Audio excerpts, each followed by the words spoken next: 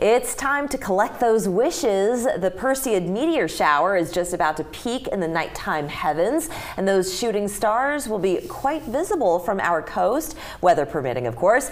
Here with more is Cale Shipman, Outreach Coordinator for Lowcountry Stargazers. It's great to have you. Thank you for having me. And thank you for bringing our solar system model so that we have a better idea of what's going on here in the universe.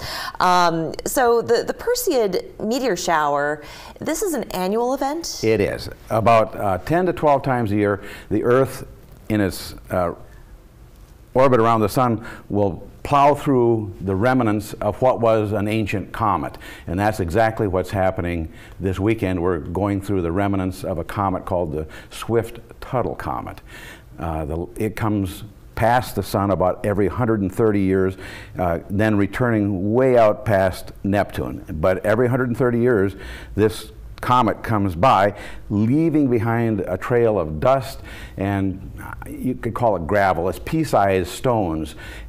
And it's that dust and those small, small stones that, as they enter our atmosphere, burn up and produce this meteor shower. So they actually do enter the atmosphere? They do.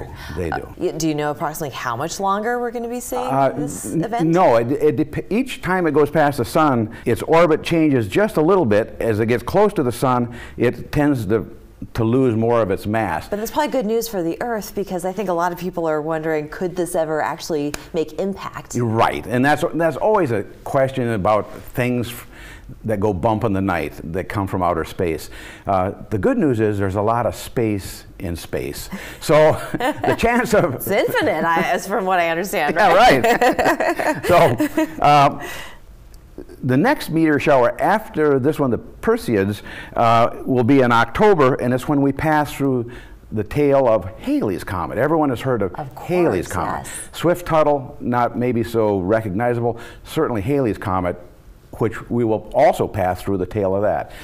And we've already started seeing some of those meteor showers as it relates to the Perseid, but it's going to peak in the next couple of days, on the 13th. On the 13th. So yes, if you were to go out tonight or the next night, you're going to see more and more shooting stars with each passing night. It's going to be happening in the northern hemisphere, so being here in South Carolina, weather permitting, we should be able to see it. Right. I actually have gone to see one of these displays at the beach where it was just completely dark. And that was exciting. That was so much fun.